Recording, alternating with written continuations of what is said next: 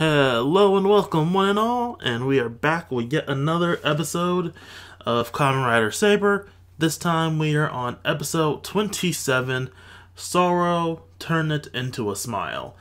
So basically, following the events of last week's episode, Toma is all on board with trying to help the spirit stuck inside of the primitive dragon book, which is the spirit of an actual dragon?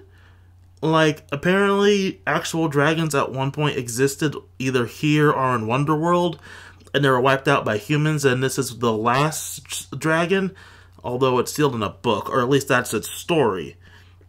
I don't know if the spirit is an actual being that existed, or if it's just a spirit born of a story, considering the nature of this show. Anyway, Toma's dedicated to trying to save the boy, and so he decides to put himself in hyperbolic time chamber in order to basically force himself into transforming where no one else can get hurt, and just repeatedly do it until he can basically brute force his way into resolving the issue. Which, it's a method, and they put this man under the heat lamps because he is sweating. At the same time, the Megiddo Storios is powering up Legiel by adding an extra page to his book, and we got to see the Legiel book, and it's it's very similar to a Wonder Ride book, although it's an alter book.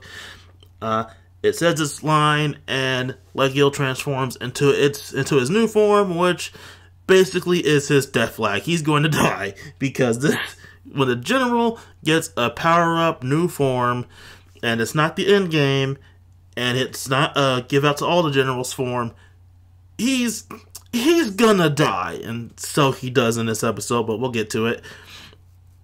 Anyway, Legiel's big plan: goes to the middle of the city and wrecks shit until he just draws out Saber for a fight.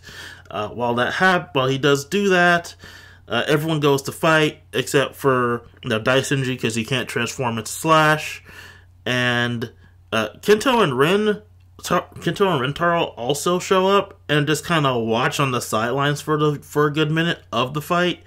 And a lot of this episode is really the fight, and I kind of like that because it's a really cool fight. I honestly do like Legiel's new form. It's a kind of cool, very colorful form. Anyway, Toma doesn't exactly get it right away, and so he has to run off to try to join the others and hopefully potentially find a way to tame Primitive Dragon while running to the scene.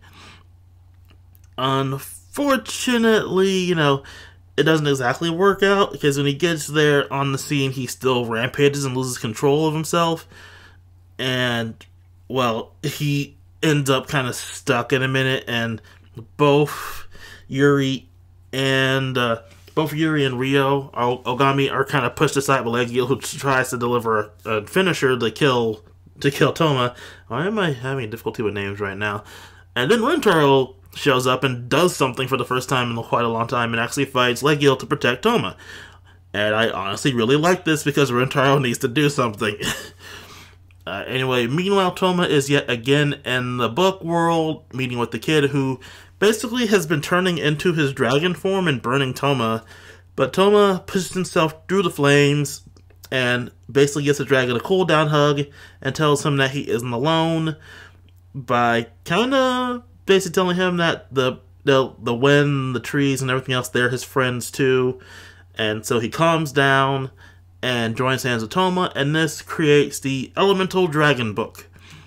And so, after Rentaro loses to Legiel, because Legiel's just that damn strong, Toma uses the Primitive Dragon book with the Elemental Dragon book and transforms into the Elemental Dragon form. Which, it makes me wonder, does Elemental Dragon only work with Primitive Dragon, or could it work by itself? And on that aside, can Primitive Dragon also work by itself now without using Emotional Dragon? Or is it still an out-of-control rampaging form? In terms of suits, I'm gonna be honest, Elemental Dragon does look pretty cool, but considering the fact this is supposed to be a mix of the two suits, I would prefer more of the bone motif from Primitive Dragon to carry over into Elemental, Instead, it's mostly just Elemental Dragon, and only like some of the bone motif from Primitive, like around the arms and the legs and like the claw on the chest. And we don't even get to see another claw on the chest to represent the other hand for Primitive Dragon, because this book's supposed to be like the two hands holding hands. And I kind of get why it's not there, but I'm just kind of sad, man. Like that would have looked really cool and gone with the themes of the two books holding hands, like on the belt. Also, that looks very bulky around the waist. And he's still doing jumps and flips and shit, and I'm just like, dear God, your center of balance, man, where is it? I wonder how heavy it is in the actual prop, not the toy release. The toy release is probably going to be pretty light. But I wonder how heavy the actual prop for the fights is. Anyway, Elemental Dragon, for his first debut fight, obviously, dominates. And cue the name Elemental Dragon, it has the power of all the elements that we've seen up until now. I mean, we've seen him use water, obviously fire. We see him use wind a bit. A little bit of earth.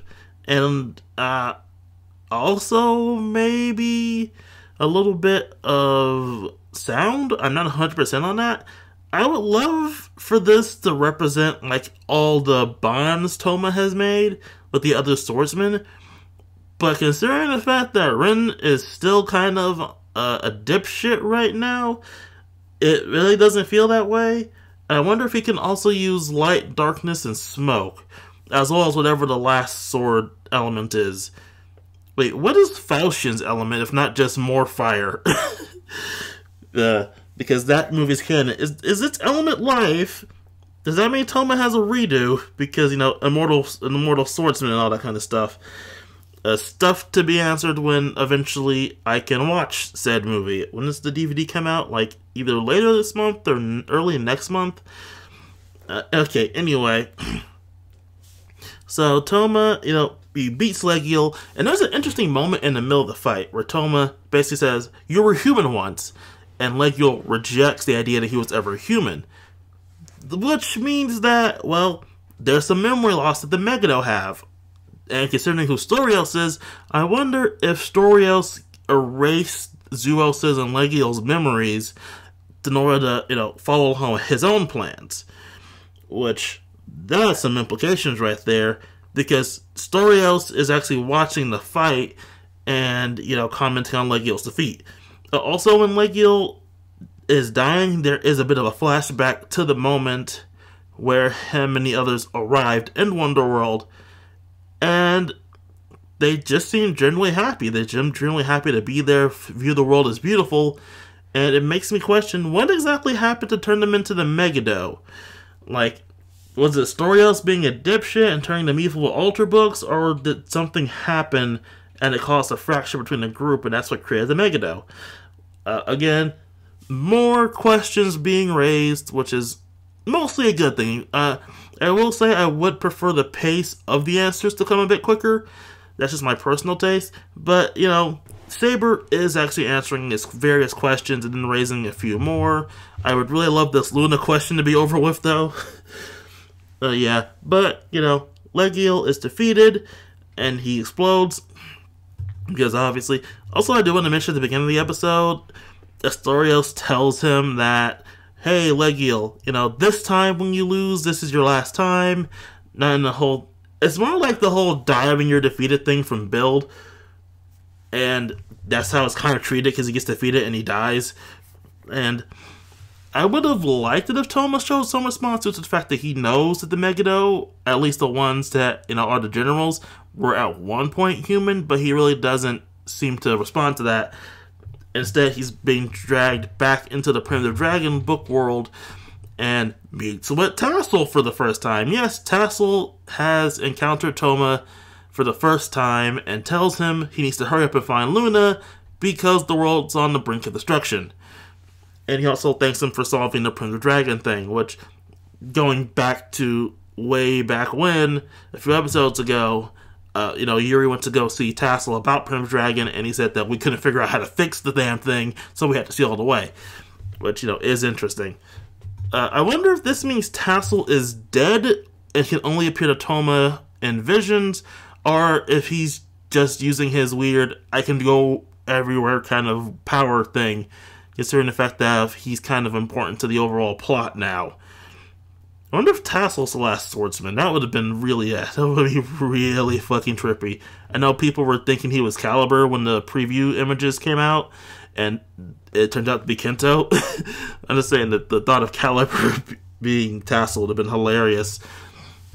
Anyway, overall, it was a fine episode. I like the fact that focused a lot more on the fight. I like that it raised some more questions and answered some minor questions, like, why did Megiddo betray their whole group? They really didn't, or at least maybe the other two didn't.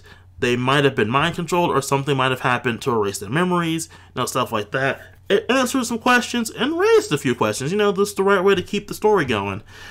Also, Primitive Elemental Dragon suit looks pretty good. Honestly, I like Primitive Dragon a bit more, if only because, Rampage form and the whole bone motif. And Rentaro smiling. It has been a fucking long-ass time since I've seen this boy smile. I honestly missed it. I missed his goofy-ass grin. I remember way back in, the first few episodes, he was grinning because he was happy and doing fun stuff. But, now it's all serious, and he has this dope, mopey-ass look on his face. I'm just like, holy crap, my boy smiled again. That's a goddamn miracle. Oh, God, I fucking missed that. Oh, Jesus. And the episode, also, he figures out what he wants to do, which hopefully means leaving the assholes and joining back up with his friends. And I really want that to happen. I don't know if it's going to happen, considering, next week seems to be a Rentaro episode, not a Ren episode. But, I'm happy. Did I just mix up Rentaro and Ren throughout the whole episode? No, I mixed it up in that last sentence. The next episode's a Ren-focused episode, not a Rentaro-focused episode. He might just be a subplot in the episode. This is what happens when you have two characters with two similar names and they're both in important roles. This is why most stories tend to avoid that, but I guess it's fine in this case. So, yeah. I honestly wonder when Baksh is going to show up, and, because, canon movie and shit, but, we'll find that out later. Oh, also, I want to say now we're getting yet another spinoff, because apparently there are two Saber spinoffs, and they're both focused on Swords of Logos. I think one is focused on the secondary groups, or secondary riders of the season, like, Buster, Slash, and, Kenzan, and them doing some shit here or there. And the next special, besides that one, is focusing on the past wielders of the swords, which include, various others, like various teachers to the current team. I wonder if this is also a manga tie-in, because, we do have the Buster manga, which focuses on a young Buster alongside his teacher and his eventual wife, or basically Sora's mother. Is she still alive? Because we haven't seen her in the show, and that's now concerning the fact that now we know who she is, at least in the manga. But yeah, I also wonder, it makes me wonder if they're going to have an actor play that character, or if Buster will be playing himself in that role, considering the fact that he is technically of that generation of sword wielders, as he's the oldest member of the current team, without someone to take up the role of Buster, unless he's planning to give it to Sora when he's older, which that would be kind of kick-ass. Though, unless Kento gets over and steals the sword away. So, yeah, we have a pretty, honestly, cool-looking special that adds, a female Kenzan. Like, the previous wielder for Kenzan was a woman, and I'm just like, wait, what does that look like? You know how suits tend to look either guy suits or girl suits. It makes me think Kenzan was meant to be a gender-neutral suit, which that would be interesting as all hell. I wonder if her suit would be taller, considering, Ren's height compared to everyone else, and she seems to be a little bit taller than him. Questions for watching the actual special, which I might talk about if I ever watch that. I will definitely have to talk about the movie, because, in-canon movie, as the series likes to do. Anyhow, overall for the episode in and of itself, fine episode, pretty good points, cool fight, Elemental Dragon. I give it like a 7 out of 10 in terms of the suits, 9 out of 10 in terms of the first fight, and I'm wondering when it's going to start getting its ass kicked. It also makes me wonder what Toma's final form will be, considering this is the form that apparently combines the powers of the other swords, or at least seems to. So I wonder what his final form will be, and if he'll just be running around with like 2 swords or a sword and a shield combo like his super form in the movie, because that came with the sword shield combo. Which, now I think about it, why haven't we had someone have a sword shield combo? I mean, we've had, I think it was I can't pronounce it because it's very similar to another Sentai's name, where the dude's changer was like a sword and shield. And I'm surprised it just didn't decide to recast that mold and do it for another writer. I'm not gonna say, which honestly, I'm surprised they haven't, considering how many times they like to reuse the same mold for the arrow that shows up in almost every season. Except for this one, unless someone pulls an arrow out of their ass later on for a power-up. Probably Kienzan. Anyway, I'll see all of you guys in the next episode, which, get ready to see Rin yelling his eyes out, and hopefully he'll get some character development. I doubt it though, but hopefully I can hope.